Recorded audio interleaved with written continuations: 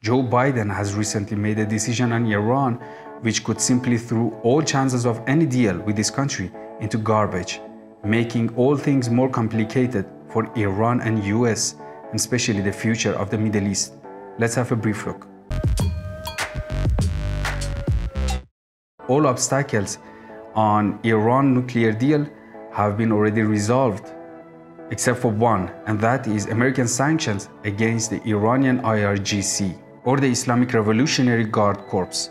And Biden has finally announced that he won't remove this military organization from the terrorist blacklist. The United States placed the IRGC on its foreign terrorist organization list in 2019. The designation was part of the maximum pressure campaign then President Donald Trump imposed on Iran after pulling the United States out of the nuclear deal, which had restricted Iran's nuclear activity in exchange for sanctions relief. By the way, Donald Trump's maximum pressure policy against Iran not only did not cause collapse in their system, but even made them stronger in their position. It only put too much economic pressure on the shoulders of ordinary Iranian people who now blame US more than incompetency of their own system for their well-being difficulties. So I don't get the point here. Why US is still insisting on this policy while it already knows that it doesn't work? Israel has long been among the most vocal foreign governments in opposing the removal of the Iranian military branch from the terrorism list and the continuation of the nuclear agreement.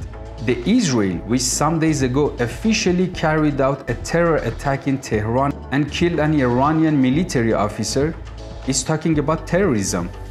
Biden administration officials have spent more than a year in often indirect discussions with Europeans, Iranians, and other officials aimed at reviving the nuclear agreement. But while the negotiations have made significant progress, the IRGC's terrorist designation has made a major stumbling block to a final restoration. Now, considering Iran's fierce position regarding IRGC, perspectives for any deal is doomed. If so, Middle East could face new big security challenges to add to the chaos in Europe and also East of Asia. Who could control this situation?